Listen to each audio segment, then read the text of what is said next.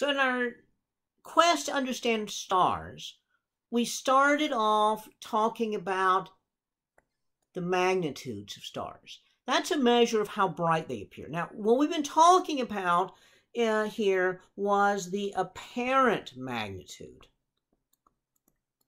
The apparent magnitude is how bright do they look to you. It's not necessarily a measure of how bright they actually are. We'll be getting to that.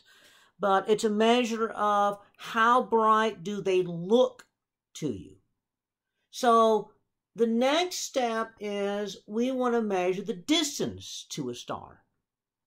How do you measure the distance to a star? You know, it's like you want to measure the distance, you know, from one end of your computer screen to the other. You can use a ruler or a tape measure or something. You want to measure how wide a room is. You can measure, use a tape measure. You want to figure out how far it is from, for example, where you live to like downtown Houston or something. You can drive there and use the odometer of your car, and that'll give you a measure of how far you went. Now it gets more complicated. If you're trying to figure out how far it is and there's no roads there, then you have to do surveying. If you want to try to figure out how far it is, for example, between Paris, Texas, and Paris, France, well, you cannot drive there because you got to go across water, go across oceans, and boats and ships and airplanes and so forth don't have odometers. So there has to be an entirely different way of measuring it. How far do you go to the moon? Spacecraft don't have odometers. And so measuring distances quickly becomes very, very difficult if you're talking about something further away than that. The stars themselves are exceedingly far. How far?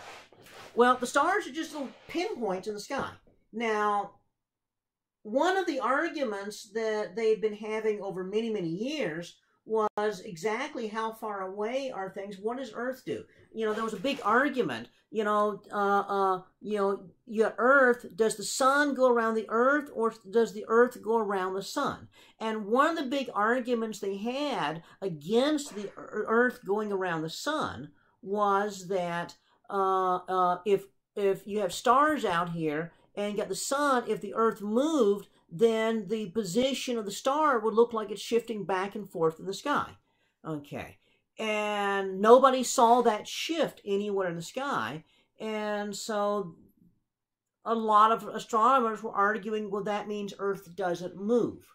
Well, on the other hand, the mathematics of describing how the solar system works didn't make sense unless Earth and the planets all went around the sun. And so that was the mathematics and the description of the solar system that Nicholas Copernicus came up with. And so this was like a paradox that astronomers had in the 16th century. Well, how do you reconcile the math says that Earth ought to be moving, but we don't see the stars shifting back and forth? Astronomer by the name of Giordano Bruno actually decided that meant that the stars are so far away that the shift is so small. Because if things are really far away, then the angle doesn't really shift that much, you know, if you're looking at it, even if you move. And so the farther away something is, the less the motion is apparent. And so he says, well, that means the stars must be really, really far away.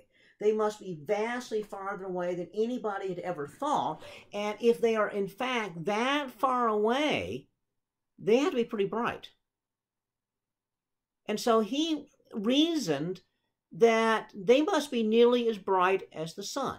So the stars themselves must be suns. And that's not exactly correct, but it is in essence the basic idea that the sun is a star. It appears so bright because we're so close to it, and those other things that we look up in the sky are giant big balls of glowing gas that are like the sun. So they look dim because they are very far away. And so this actually turns out to be the basic sort of concept. Okay, so how far away? Well, really far away.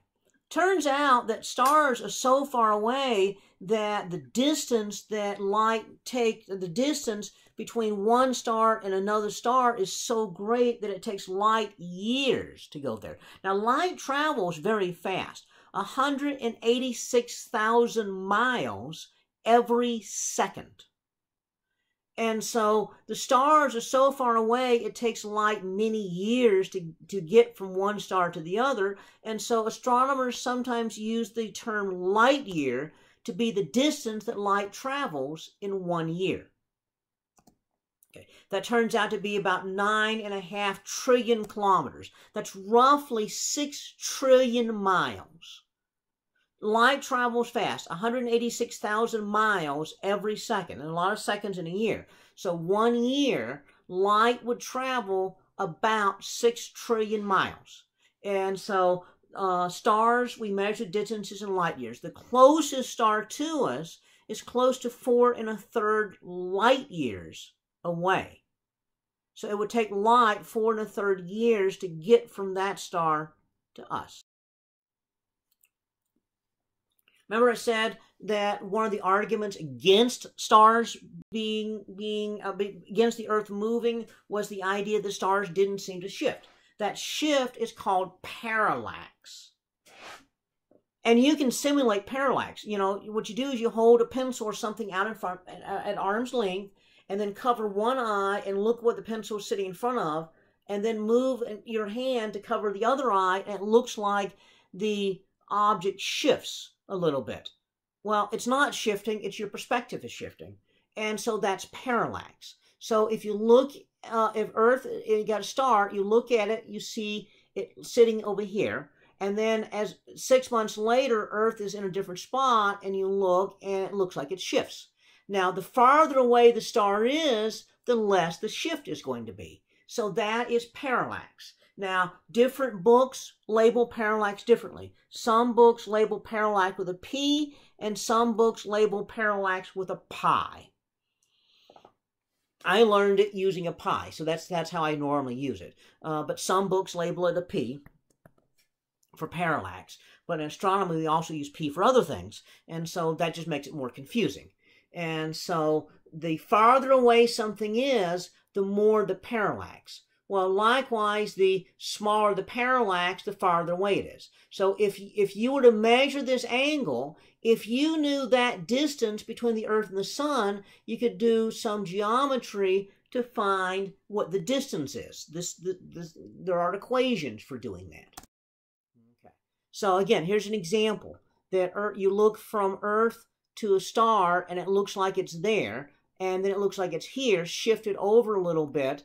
And so if you divide this in half of that shift is the parallax right there. The very first parallax measured, and it's very difficult to measure because the parallax is tiny. The very first parallax measured was the star 61 Cygni by a fellow by the name of Friedrich Bessel. Okay, and this wasn't until the 1800s. Remember, Giordano Bruno suggested that maybe the parallax is there, but so small that we can't measure. He made that suggestion in 1600. It was over 200 years later they actually measured the first parallax because it is so small. In fact, by 1900, only a few dozen stars have had their parallax measured. And the reason it's difficult is the closest star to us has a parallax that is close to 1/4000th of a degree. So that's less than 1 arcsecond, because an arcsecond is 1/3600th of a degree.